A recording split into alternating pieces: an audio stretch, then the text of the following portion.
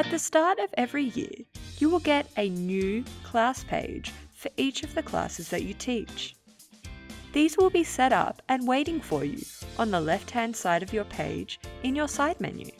To access your class page, you can click on the link to that page. Once on your class page, you can set it up however you like. You may notice that there are already some components there for you.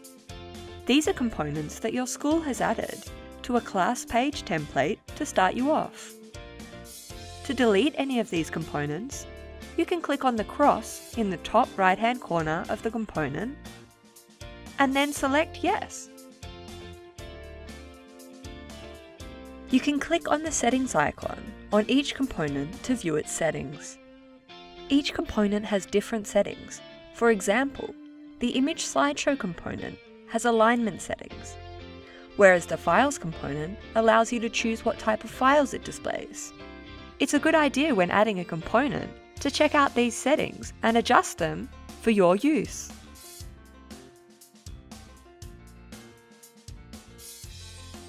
To customize the colors and the layout of your page, you can click on the Edit Columns icon in the top right corner of the page. You can then adjust the column width of the page.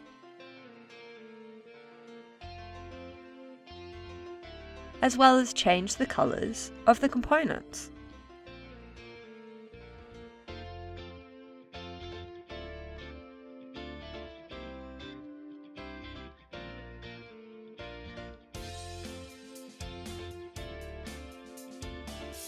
Once you have set your colors, don't forget to hit Save. You can reset your color scheme to its original state at any time by clicking Reset. Once you're happy with your page colors and layout, click the Edit Columns icon again to close this area. To add components to your page, click the plus icon in the top right-hand corner. You will see that there are many components that you can add to your page. These are sorted under the headings of Information, Collaboration, Learning, Multimedia, Resources, and Feeds. To add a component to your page, simply drag and drop the component to where you would like it to appear. You can move a component at any time by dragging it and dropping it to a new area. Depending on your teaching style, or the year level or subject that you teach, you will want to set up your class page differently. If you teach junior students, you will probably like to add a blog component where you can post regular reports on what your students have been doing. If you are a secondary teacher, or an upper junior school teacher, you might prefer to add a social stream for your students to communicate with each other and with you about the course.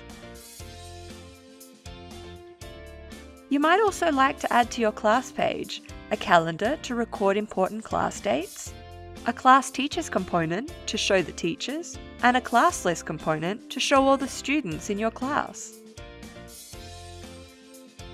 You might also like to add some tiles that link to your course pages. Please note that you will learn more about building your course pages in future units. You may even be lucky enough to have someone at your school who has already set up your courses for you. Remember when setting up your class page that you will be setting up a new class page for each of your classes every year, so don't spend too much time setting it up.